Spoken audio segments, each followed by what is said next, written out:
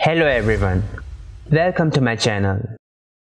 Styling had always been an essential part of text formatting, especially when it comes to dealing with text that is supposed to have consistent appearance and feel throughout the document. This allows us to change the styles in one place rather than going to every single page. Paragraph styles is one-stop shop where you can set your attributes and do changes.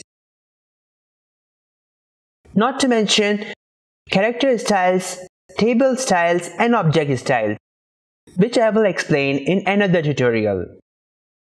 With paragraph styles, it is simple to apply a set of styles to an entire paragraph. Before jumping straight to the paragraph style, you need to know what formatting is. With that being said, let's get into it.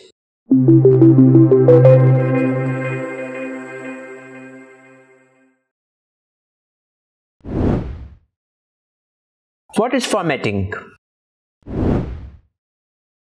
Formatting is a way to control how the text should look like in the document layout. Formatted text can highlight key information and direct the reader's attention to particular sections of a document. Readers will find it simpler to read and understand your work if it is formatted properly. Otherwise, the readers will misunderstand the document message or stops reading it. It is almost similar to checking grammar, spelling, and vocabulary of an essay. If you want to convey your message to the readers, make it easy for them to understand as possible.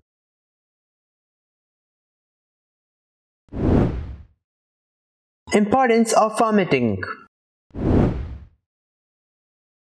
Let's say you found an interesting article on the newspaper that spans several pages, but these pages are not formatted. Would you rather read that article till the end to get the answers you are looking for? Probably not. Here's an example of my article on Adobe InDesign facing pages. Let me show you the unformatted version of this article. It has all the information related to facing pages. Without any doubt, it can boost your knowledge, but would you continue reading it till the end? And no time to read it all. Most of you will skip to the other article that nearly displays the needed information with cool visual layouts.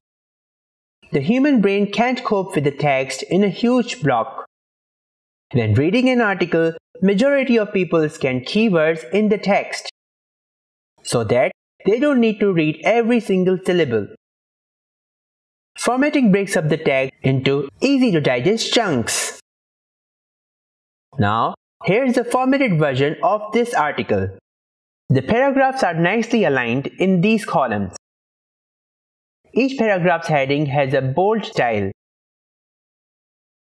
There's a picture on top right corner of this article. Isn't it pleasing to our human eyes? I'm pretty sure you do. You don't need to scan every line to search for the specific keywords of the article, because the designers had already made those keywords visible enough for you. So, you won't need to go through the challenges of reading the endless paragraph. This is the magic of formatting. Headers draw the attention to the main section. White space allows the readers to take a break before reading the next paragraph. Bold, underlines, italics, and so on give emphasis to the main points.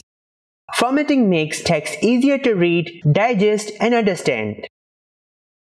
It makes it visually more appealing to entice the brain to want to read it in the first place.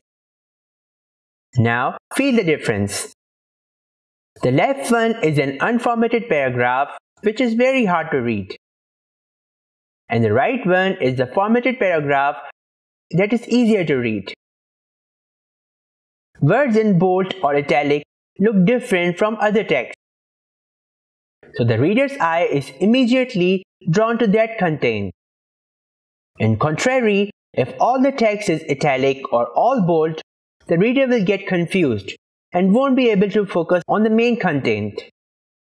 Therefore, formatting makes a significant difference. What are paragraph styles? Paragraph styles are a collection of rules that define the behavior and appearance of the text. It contains a set of attributes for both the characters such as font style, font color, and font size, etc. and for the paragraph such as indent, alignment, hyphenation, etc. By using paragraph styles, you should be able to: Number 1. Apply title paragraph styles to all the headings in the document. Here's an example. This is the text with headings and paragraph. All I need to do is select the headings inside this whole document and apply title style to them. In the similar way, select the body paragraphs and apply body text styles to them inside this whole document. Now, how to create the paragraph styles? I have covered that lesson in part 2 of this tutorial. So keep checking. Number 2. Change the appearance of the text in your document with ease. Since I had already applied the paragraph styles to the headings and body text, I can easily change their style by simply going to the paragraph styles panel and double-click on any of these styles. Once opened, we can change the style properties the way we like. Number 3. Generate table of contents. One of the most powerful features of paragraph styles is table of contents. Let's take example of Microsoft Word. You see, at the top right, there is a Styles Control toolbox. Let's open the Styles panel. The shortcut key is Ctrl-Shift-Alt-S. Through this panel, you are able to create new styles, manage the existing styles, and even update these styles. Take a look over here.